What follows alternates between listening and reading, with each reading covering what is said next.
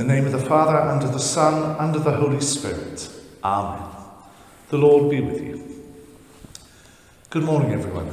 It may not look like the morning, but I must really invest in a new camera. But it is morning, and it's just the light isn't great here at St. Bernadette's, as you can see.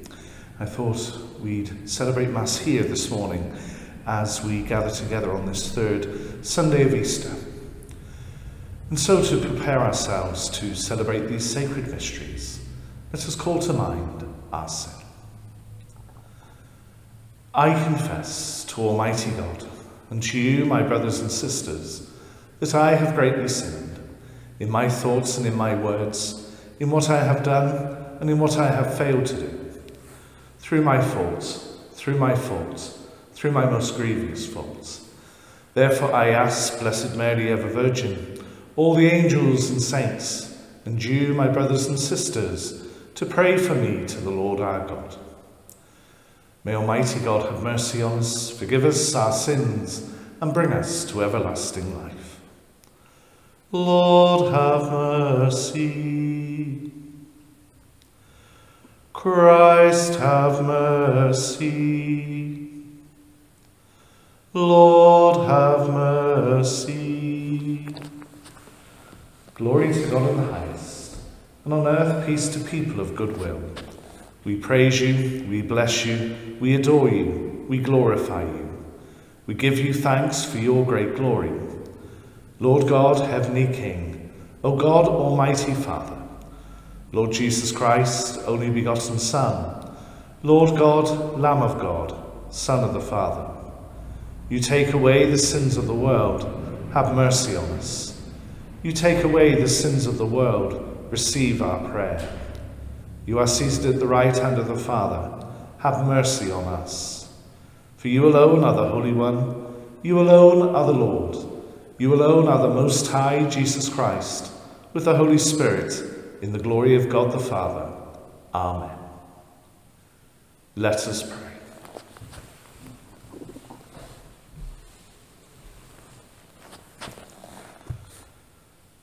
May your people exult forever, O God, in renewed youthfulness of spirit, so that rejoicing now in the restored glory of our adoption, we may look forward in confident hope to the rejoicing of the day of resurrection.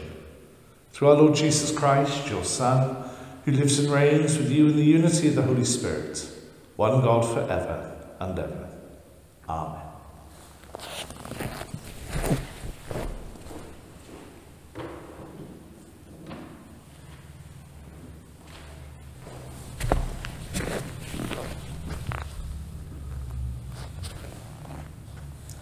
A reading from the Acts of the Apostles. On the day of Pentecost, Peter stood up with the 11 and addressed the crowd in a loud voice. Men of Israel, listen to what I am going to say. Jesus the Nazarene was a man condemned to you by God by the miracles and portents commended to you, not condemned, that would be wrong. Commended to you by God by the miracles and portents and signs that God worked through him when he was among you, as you all know. This man, who was put into your power by the deliberate intention and foreknowledge of God, you took and had crucified by men outside the law.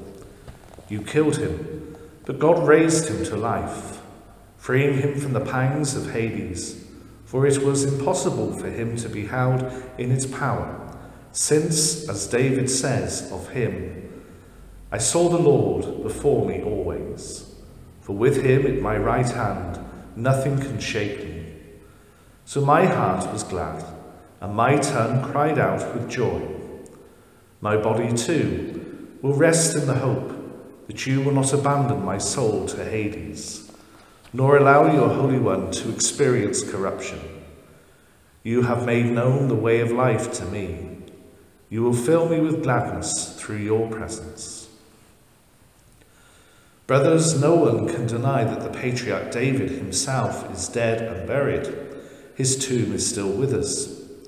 But since he was a prophet and knew that God had sworn him an oath to make him one of his descendants, succeed him on the throne. What he foresaw and spoke about was the resurrection of Christ. He is the one who was not abandoned to Hades, and whose body did not experience corruption. God raised this man, Jesus, to life, and all of us who are witnesses to that. Now raised to the heights by God's right hand, he has received from the Father the Holy Spirit, who was promised, and what you see and hear is the outpouring of that Spirit. The Gospel of the Lord.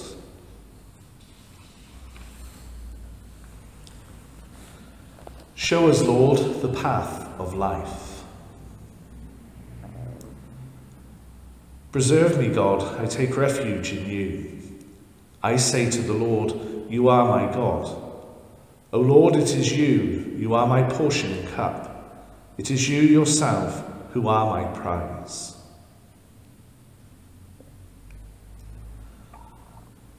I will bless the Lord who gives me counsel, who even at night directs my heart. I keep the Lord ever in my sight. Since he is at my right hand, I shall stand firm. And so my heart rejoices, my soul is glad. Even my body shall rest in safety. For you will not leave my soul among the dead, nor let your beloved know decay. You will show me the path of life, the fullness of joy in your presence. At your right hand, happiness forever.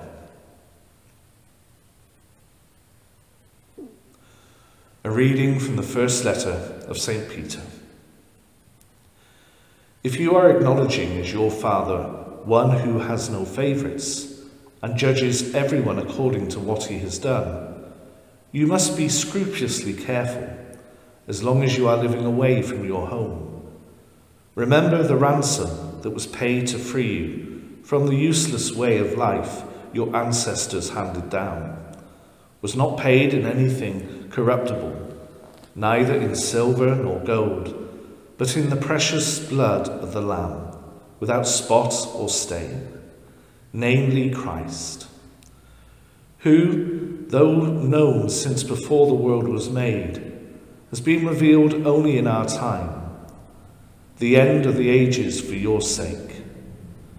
Through him, you now have faith in God, who raised him from the dead, and gave him glory for that very reason, so that you would have faith and hope in God.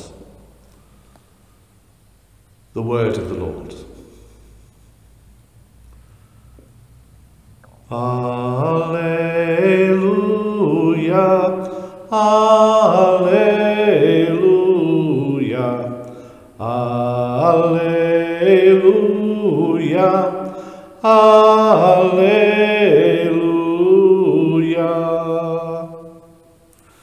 The Lord be with you. A reading from the Holy Gospel according to Luke.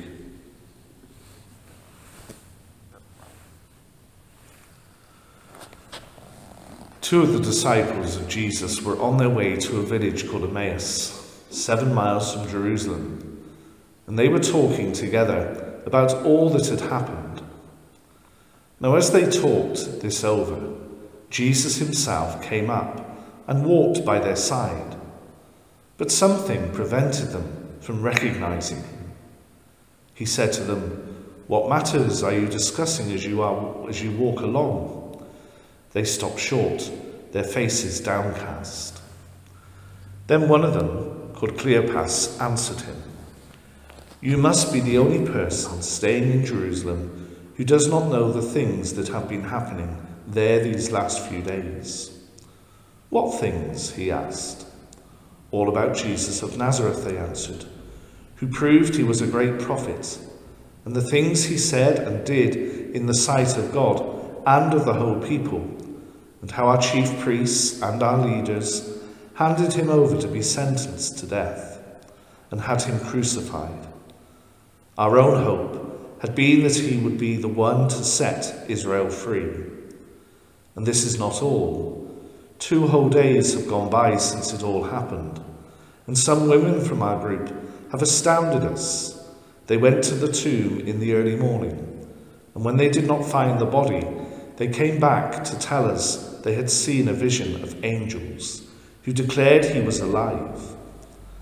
Some of our friends went to the tomb and found everything exactly as the women had reported, but of him they saw nothing. Then he said to them, "You foolish men, so slow to believe the full message of the prophets. Was it not ordained that the Christ should suffer and so enter into his glory?" Then, starting with Moses and going through all the prophets, he explained to them the passages throughout the scriptures that were about himself. When they drew near to the village to which they were going, he made as if to go on, but they pressed him to stay with them. "It is early evening," they said, "and the day is almost over." So he went in to stay with them. Now, as he was with them at the table, he took the bread and said the blessing. Then he broke it and handed it to them, and their eyes were opened and they recognized him. But he had vanished from their sight. Then they said to each other, "Did not our hearts burn within us as he talked to us on the road and explained the scriptures to us?" They set out that instant and returned to Jerusalem. There they found the 11 assembled together with their companions, who said to them, "Yes, it is true. The Lord has risen and has appeared to Simon." Then they told their story of what had happened on the road and how they had recognized him in the breaking of bread. The Gospel of the Lord. Alleluia. Alleluia, Alleluia, Alleluia.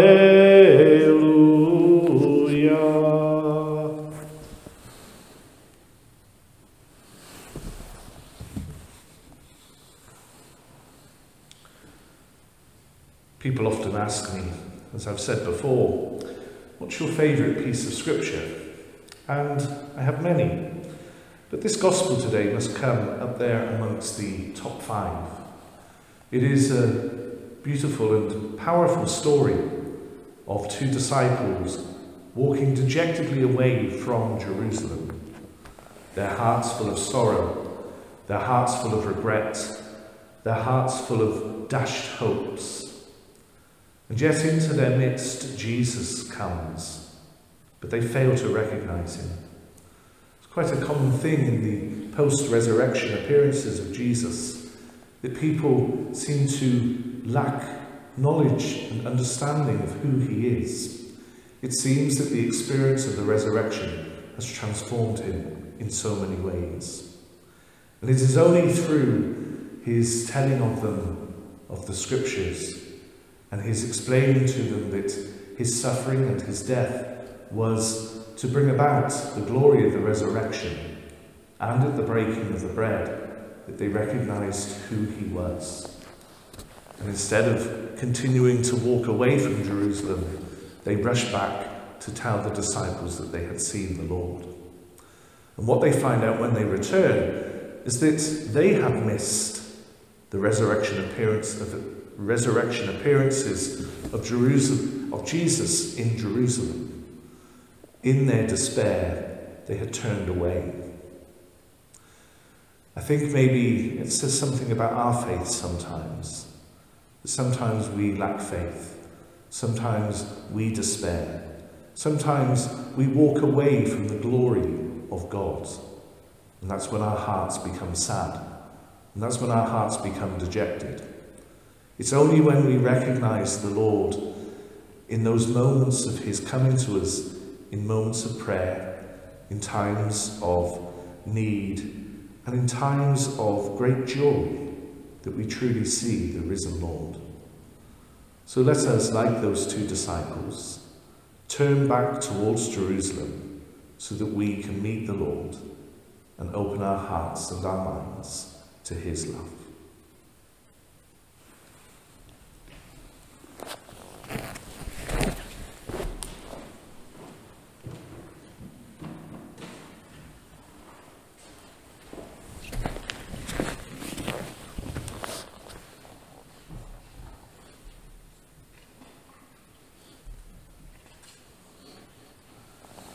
So let us profess our faith. I believe in the one God, the Father Almighty, maker of heaven and earth, of all things visible and invisible. I believe in one Lord Jesus Christ, the only begotten Son of God, born of the Father before all ages, God from God, light from light, true God from true God, begotten not made, consubstantial with the Father. Through him all things were made. For us, men and our salvation, he came down from heaven. By the power of the Holy Spirit, he was incarnate of the Virgin Mary and became man. For our sake he was crucified under Pontius Pilate. He suffered death and was buried, and rose again on the third day in accordance with the Scriptures. He ascended into heaven and is seated at the right hand of the Father. He will come again in glory to judge the living and the dead, and his kingdom will have no end. I believe in the Holy Spirit, the Lord, the giver of life, who proceeds from the Father and the Son, who with the Father and the Son is adored and glorified, who has spoken through the prophets. I believe in one holy Catholic and Apostolic Church. I confess one baptism for the forgiveness of sins, and I look forward to the resurrection of the dead and the life of the world to come. Amen. Just remembered that I've left the bidding prayers in Trowbridge. I'll just go and get them. Only joking. Let us turn to the Lord with our prayers and petitions this day. I have forgotten, by the way, so these are from my heart. We pray for the Church, for Francis our Pope, Declan our Bishop, for all communities of faith during these times, that they may never despair and lose hope, and always may their minds and hearts be turned towards the heavenly Jerusalem. Lord, in your mercy, we pray for our world in these troubled days. Let us pray especially for those parts of our world still troubled by war, by conflict and poverty, which only make these times worse. We pray that people of goodwill, that their voices may be heard. Lord, in your mercy, we pray for ourselves in our journeys of faith. We pray that we may always show in our lives what we believe in our hearts, the goodness and truth of God. Lord, in your mercy, we pray for those who are sick, those in our parishes at this time, those who feel alone and isolated, that somehow they may feel the presence of Christ. Lord, in your mercy, we pray for those who have died and those whose anniversaries occur at this time. We pray that families who grieve and mourn may have the hope of the resurrection and the life. And let us ask for the prayers of Mary, Queen of Heaven, as we pray together. Hail Mary, full of grace, the Lord is with thee. Blessed art thou among women, and blessed is the fruit of thy womb, Jesus. Holy Mary, Mother of God, pray for us sinners, now and at the hour of our death. Amen. Let us pause for a moment with those prayers deep within our hearts.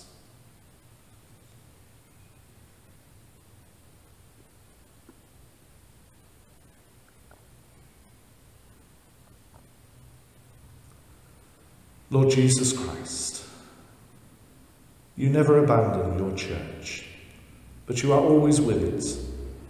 And whenever we gather to proclaim your love, you are with us always.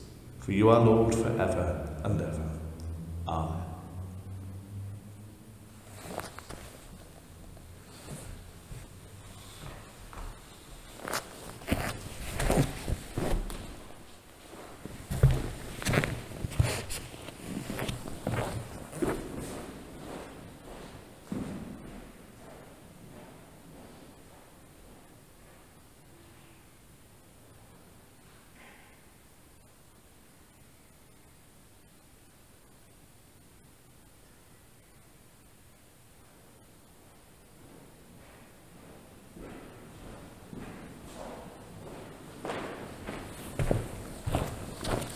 Always handy to have a chalice to put the wine in.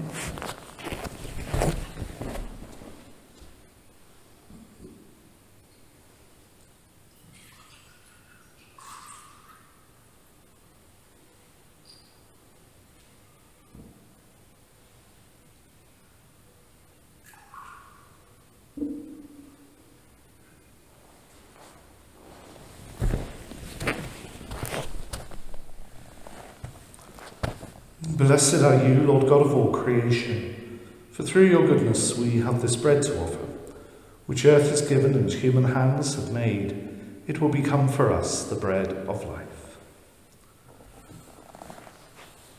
Blessed are you, Lord God of all creation, for through your goodness we have this wine to offer, fruit of the vine, work of human hands. It will become for us our spiritual drink.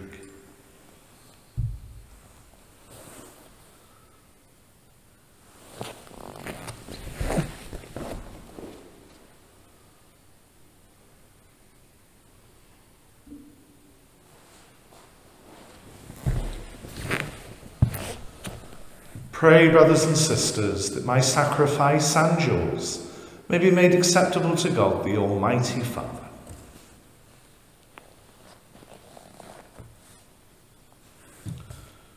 Receive, O Lord, we pray, these offerings of your exultant church, and as you have given her cause for such great gladness, grant also that the gifts we bring may bear fruit in perpetual happiness.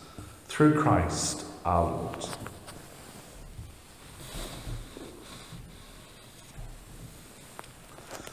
The Lord be with you. Lift up your hearts.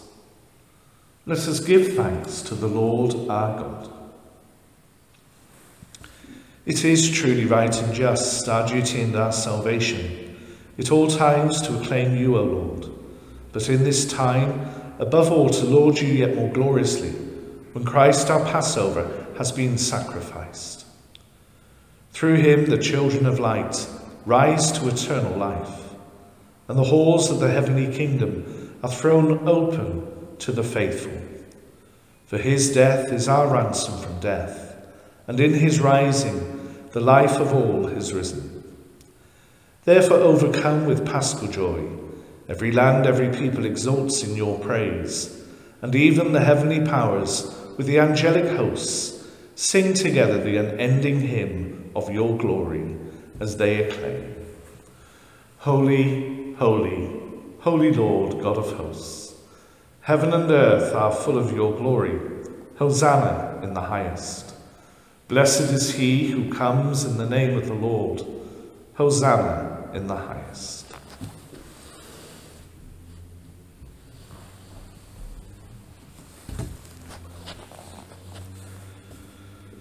You are indeed holy, O Lord, the fount of all holiness. Make holy, therefore, these gifts, we pray, by sending down your Spirit upon them like the dewfall, so that they may become for us the body and blood of our Lord Jesus Christ. At the time he was betrayed and entered willingly into his passion, he took bread and, giving thanks, broke it and gave it to his disciples, saying, "Take this, all of you, and eat of it, for this is my body, which will be given up for you."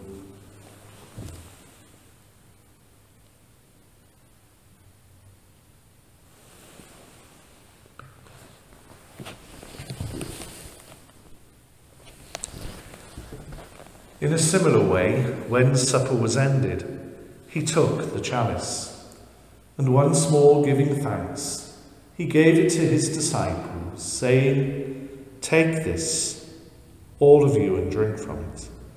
For this is the chalice of my blood, the blood of the new and eternal covenant, which will be poured out for you and for many, for the forgiveness of sins.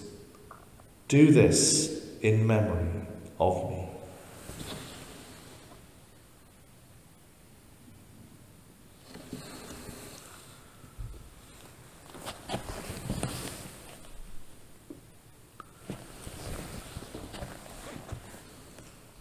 The mystery of faith. Save us, Saviour of the world, for by your cross and resurrection you have set us free. Therefore, as we celebrate the memorial of his death and resurrection, we offer you, Lord, the bread of life and the chalice of salvation, giving thanks that you have held us worthy to be in your presence and minister to you. Humbly we pray that, partaking of the body and blood of Christ, we may be gathered into one by the Holy Spirit. Remember, Lord, your church spread throughout the world, and bring her to the fullness of charity, together with Francis, our Pope, Declan, our Bishop, and all who serve your people. Remember also our brothers and sisters who have fallen asleep in the hope of the resurrection, Francis Salmon, for whom we offer this Mass, and all who have died in your mercy. Welcome them into the light of your face. Have mercy on us all, we pray, that with the Blessed Virgin Mary, Mother of God, Blessed Joseph, her spouse, with the blessed apostles, Saint Bernadette, Saint John, and all the saints who have pleased you throughout the ages, that we may merit to be co-heirs to eternal life, and may praise and glorify you through your Son, Jesus Christ. Through him and with him and in him, O God, Almighty Father, in the unity of the Holy Spirit, all glory and honor is yours forever and ever. Amen.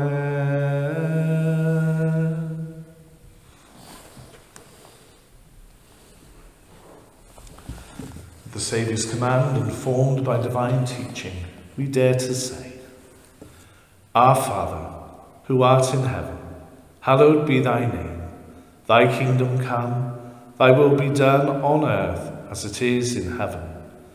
Give us this day our daily bread, and forgive us our trespasses, as we forgive those who trespass against us. And lead us not into temptation, but deliver us from evil. Deliver us, Lord, we pray, from every evil.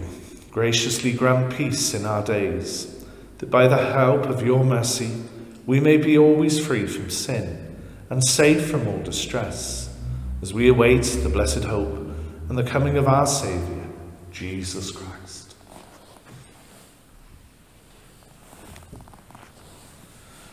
Lord Jesus Christ, who said to your apostles, "Peace I leave you, my peace I give you," look not on our sins, but on the faith of your church, and graciously grant her peace and unity in accordance with your will, who live and reign for ever and ever. The peace of the Lord be with you always. Lamb of God, you take away the sins of the world, have mercy on us. Lamb of God, you take away the sins of the world, have mercy on us. Lamb of God, you take away the sins of the world, grant us peace.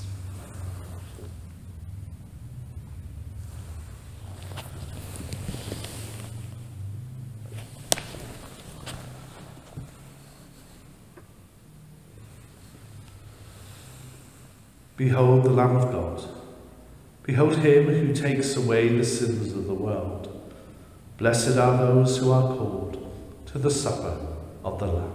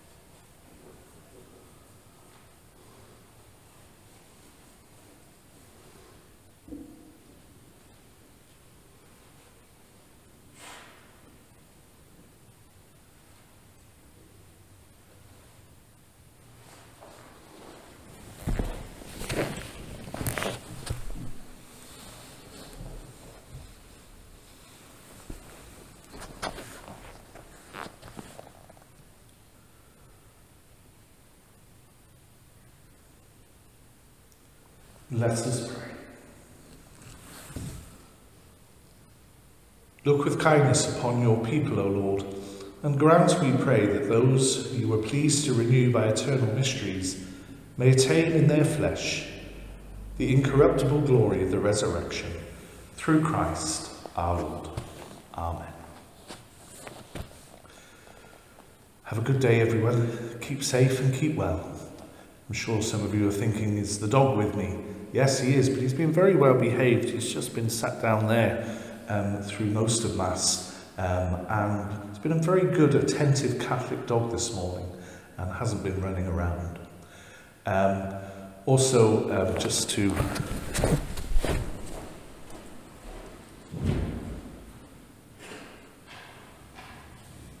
still got my hat, if you're still having hope, the rainbow, the cross, and the paschal candle,